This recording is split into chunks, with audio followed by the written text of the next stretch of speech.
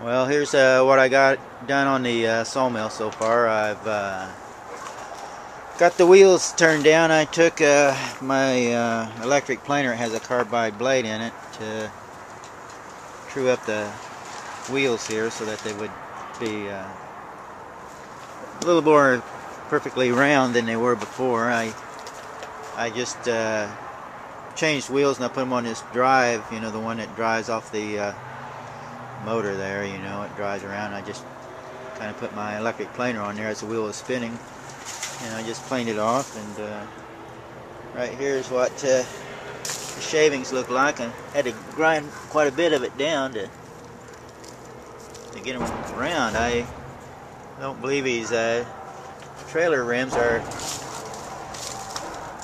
real accurate.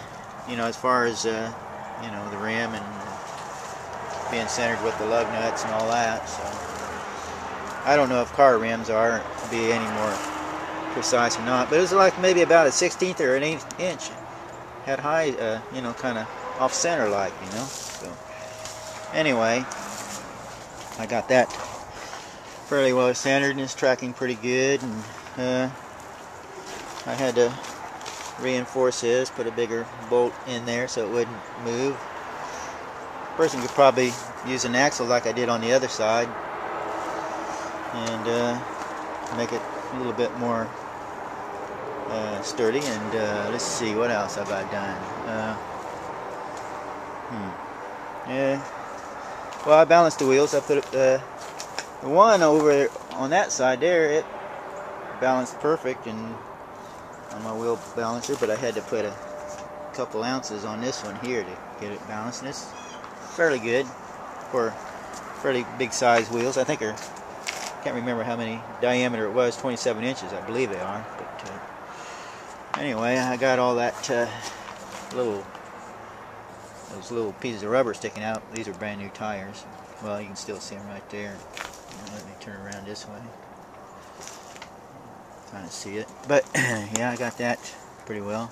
I had all kinds of you know, that rubber stuff planing. It worked pretty good, but planer was cutting it off. And I'll start her up here and show you what it looks like.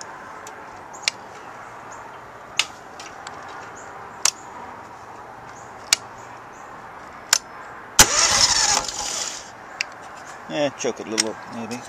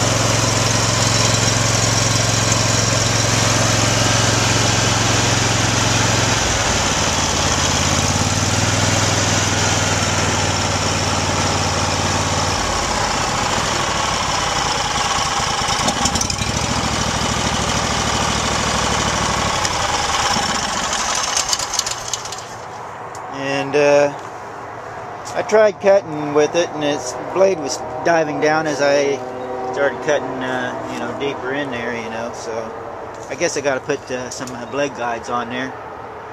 And I've made some, and here's what they look like. This is just some angle iron, and put you know, some bearings right here and one in the back. Got a slot out there with the, you know, one of them grinder deals.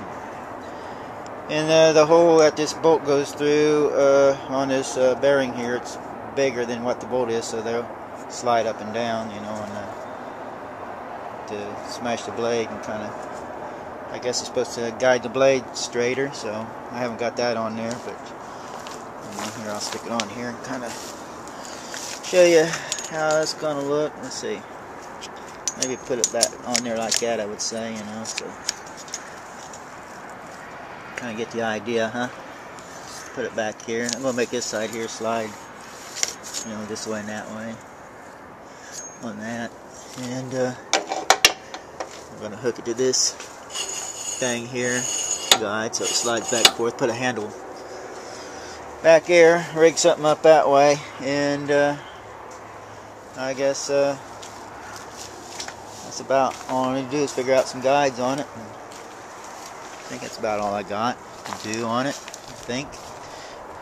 Been a little cold out, so I haven't been really working on it, so I'll get on it here when it warms up a little bit. So anyway, that's about it. Have a nice day. Bye.